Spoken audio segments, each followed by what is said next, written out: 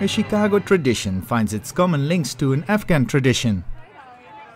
These kids fly kites in Chicago's Lincoln Park, right before the future of Afghanistan is discussed not far from here at the NATO Summit. We are making people aware of the Afghan tradition of kite flying, underlining the fact that life is getting back to normal in Afghanistan, and that what we're doing with our ISAF operation, we're laying the groundwork for people to be able to resume normal lives, to get back to their traditions, and to do, what everybody in the world loves to do, have a little fun.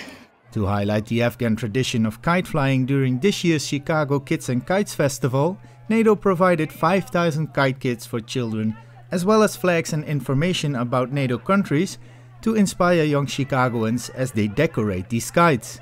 A good idea, according to the mayor of the Windy City.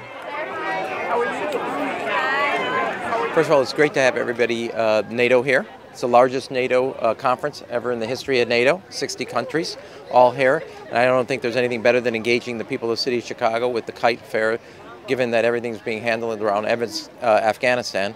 And the kite flying, made famous by the Kite Runner book, is a great way to engage children in learning about different cultures and all the communities that come together.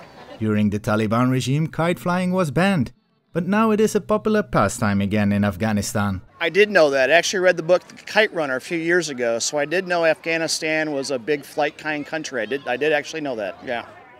And here in Chicago, they agree that it is real fun. So far it's great. We love all the kites in the sky. We're making our own. Besides flying kites, taking part in a workshop on Afghan fighter kites, or just enjoying a wonderful family day in the sun, most people appreciated the special link to Afghanistan. I hope that the symbolism that is born here carries through to Afghanistan for the people of Afghanistan and also for our continued relations with them down the road. So I know things are getting kind of rough over there, but I know NATO and the American soldiers are doing the best that they can, and hopefully, we'll be out of there in 2014 when the plan is. I'm Karsten Reiniers, reporting for the NATO channel from Chicago.